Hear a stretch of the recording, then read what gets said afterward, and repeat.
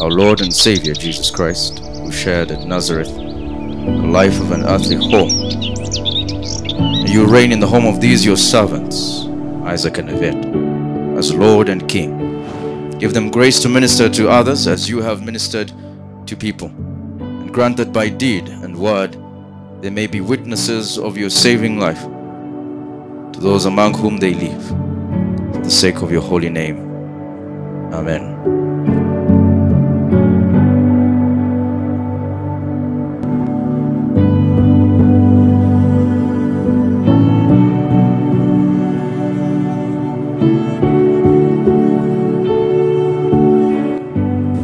Ibyishimo byinshi mu mutima wanje. Ndashimira Joy turagukunda kubera wakunze umwana wacu. Naranakubwiye ubundi ngo turagukunda. Uyu ni umuryango bose bahagaze hano, ikibazo cyose uzogira bazakigufasha, muzababwire bagufashe, nawe uzabafasha, bazakubera ababyeyi. Tuzavuga ngo sobuka ririya muri Kongo, aba ni ababyeyi. Ndabasabira umugisha w'Imana, muzogende mubyare, mwororoke mubyare abahungu n'abakobwa.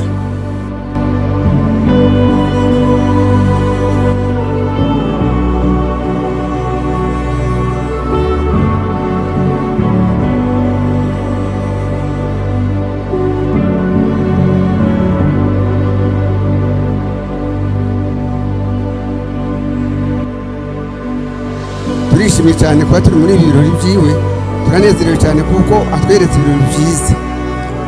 Umwana uworera umwana agakura amara akerekana ibirori byiza. Rero nta kindi twovuga atari ukumushimira, atari ukuva yuko atadukojeje isoni.